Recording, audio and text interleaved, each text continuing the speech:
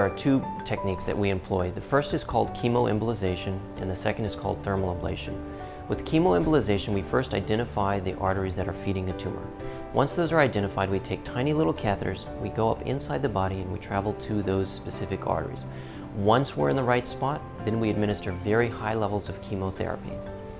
Unlike traditional chemotherapy, where the chemotherapy is going throughout your entire body, this chemotherapy is targeted directly inside the tumors. And for that reason, we're able to administer doses that are sometimes 100 times that of regular chemotherapy. After we've delivered the chemotherapy, what we then do is we block up those arteries to starve the tumors of their nutrients and oxygen. The second thing is called thermal ablation, and this involves taking a tiny little needle through the skin into the center of the tumor. Again, we use our imaging like ultrasound and CT to guide the needle so it's precisely in the center of the tumor. Once the needle is in place, we administer either hot or cold to kill the tumor.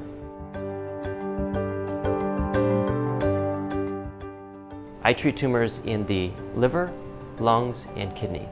Some of my patients have been told that their tumors can't be surgically removed. Some of my patients have already had traditional chemotherapy but haven't had a complete response. Still others haven't had any treatment at all but are just looking for as many options as possible. Ultimately, these are just two more treatment options that patients should be aware of.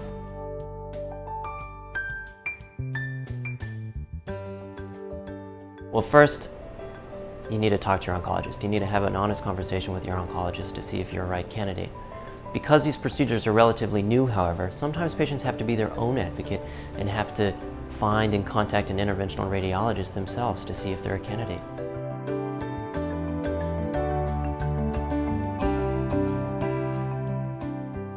We typically don't use this procedure to replace other treatments. We use this procedure in concert with other treatments, and that's when we get the best success.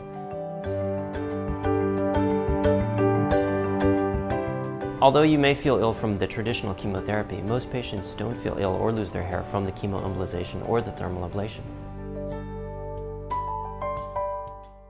Well, the recovery depends upon the patient and the procedure, but over 90% of our patients go home the very next day and are back to their normal activities within a week.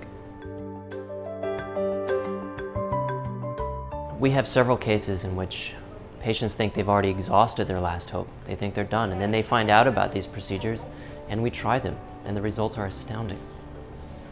Sometimes we're able to prolong life, but almost always we're able to give patients a better quality of life.